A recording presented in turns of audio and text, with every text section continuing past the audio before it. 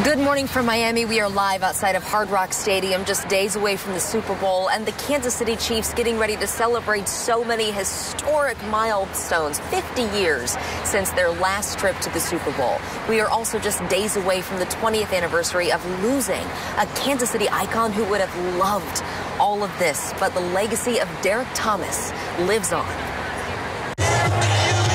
5 decades since their last trip to the Super Bowl, Burgundy Thomas is thrilled the Chiefs made it this far. Because they wanted it. They showed they wanted it. They had that drive, and look where we're at. We're in Miami. Miami, her father's hometown. Derrick Thomas, the Chiefs star and KC icon, we lost 20 years ago next week. That timing is bittersweet. It was, hard, but at the same time, it's a blessing.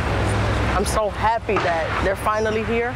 I just really wish he would have been here to see it. Even if he's retired, I wish he would have been here. Thomas died days after a car crash in 2000, devastating the Kansas City community. He wasn't only a football player, he was a human. He cared about the community. Something he showed through his Third and Long Foundation, started 10 years before. His whole love was these kids and making sure that they could read and write and experience life. Woolard was a teacher when she connected with Thomas. 3 decades later, the foundation is still working with kids through literacy programs and scholarships.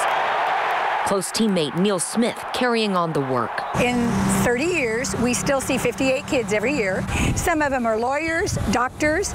We have school board members. Honoring number 58 with every one. When he passed, I just felt like he always kept saying, you can't give up, you can't quit. And so none of us have. I love that. I love that. It keeps him alive. We don't only keep him alive with us, but the city of Kansas City keeps him alive as well.